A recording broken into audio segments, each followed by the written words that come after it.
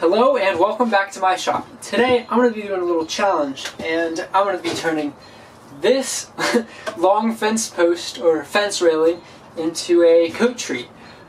It's something I've wanted to do for a couple months now, and I just never had the right piece of wood. I'm going to start by taking off a lot of this dead stuff on the outside to get to some better looking wood on the inside. And then after that I can shape it down to maybe 2 inches wide or something like that. Not too thin, not too thick. And once I have it into a square, I'm going to take off the corners and make it into a octagon. But I want to keep about 2.5 feet off the ground as a square, because I think I'd have a nice transition of that square base moving up into a nice looking octagon shape. I'm going to take a measuring tape and cut this down.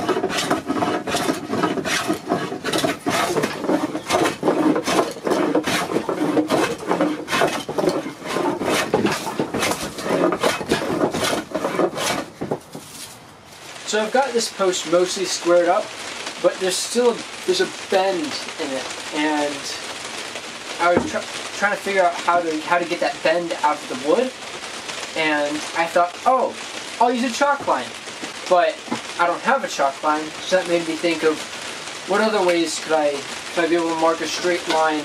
So I remembered that when I built this shed that I'm working in, I have this bar left over. This metal bar is very straight and should let me mark a nice straight line on my post.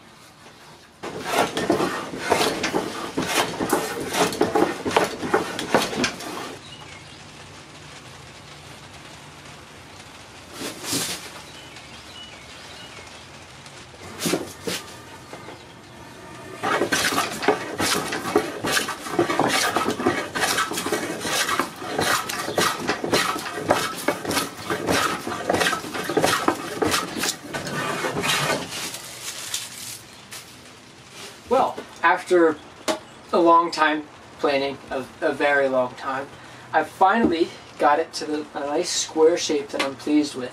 It's not perfect, and there are still rough spots, but I'll sand that out later, and some of it will come out when I do the beveling, or the chamfering, which I'm going to do right now. I'm going to take a plane and chamfer all of these edges so that it becomes an octagon instead of a square.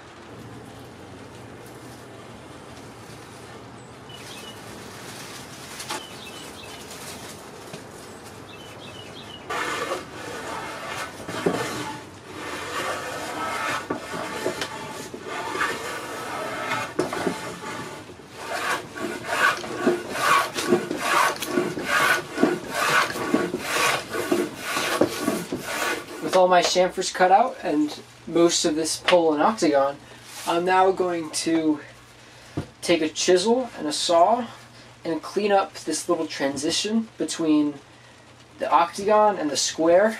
I just think that it would look a little bit nicer.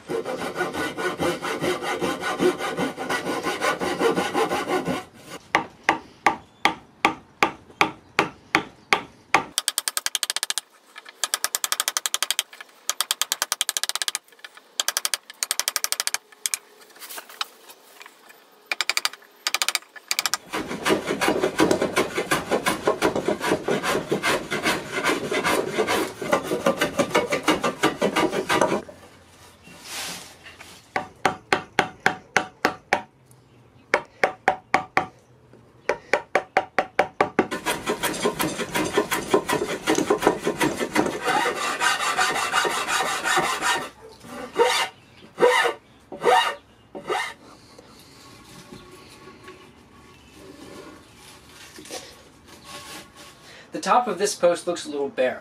Let's add something to give it a little more pizzazz.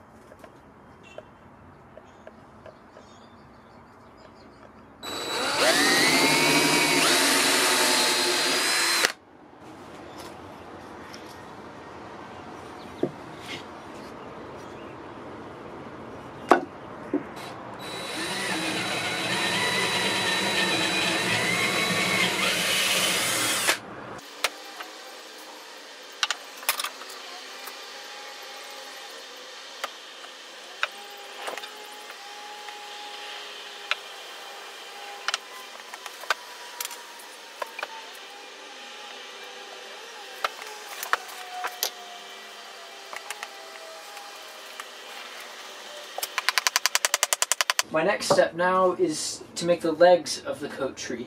And I've got this template to help me, and I'm going to take some pallet wood, lay the template on, mark out the shape, and cut them all out. And I should have my legs.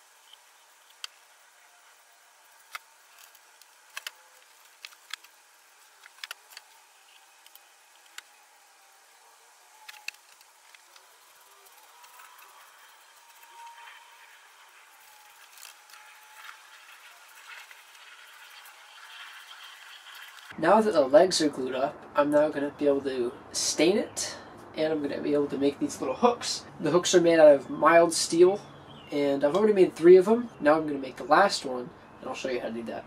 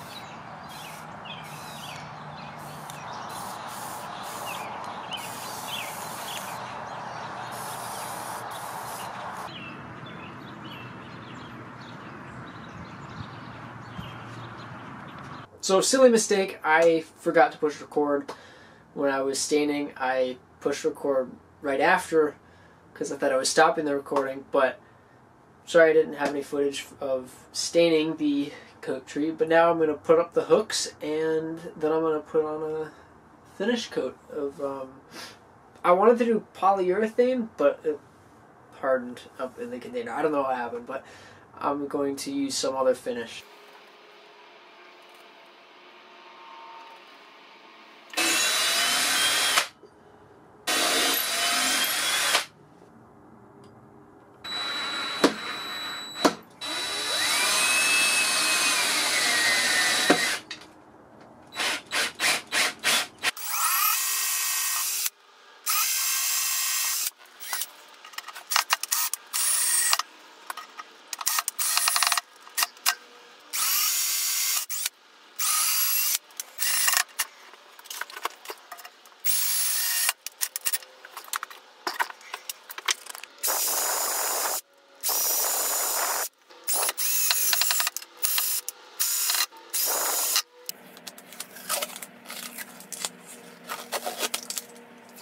Before I put the finish on, I'm going to paint over these screws. I just want them black and not so shiny silver.